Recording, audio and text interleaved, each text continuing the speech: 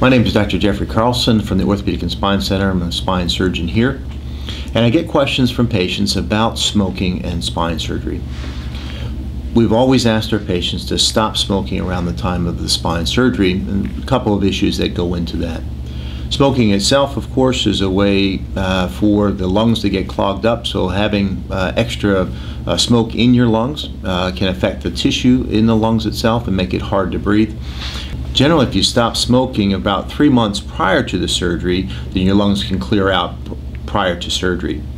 If you stop smoking too close to the time of the surgery, the tissues, the bronchioles, will react, and you may get a lot of phlegm, a lot of irritation in the bronchioles, and may not be able to have a surgery. After surgery, smoking affects healing. As you can imagine, smoke that's in your lungs decreases the amount of oxygen that gets to your blood vessels and into your bloodstream, so it decreases the ability for your body to heal. There are some relations between the body healing and the amount of oxygen in your bloodstream. Smoking itself also slows down bone healing. So if we're trying to fuse bones together, in the spine fusion, the cervical spine, the lumbar spine, getting bones to heal together, smoking slows that down. So we don't want to have anything interrupting the time for your body to heal.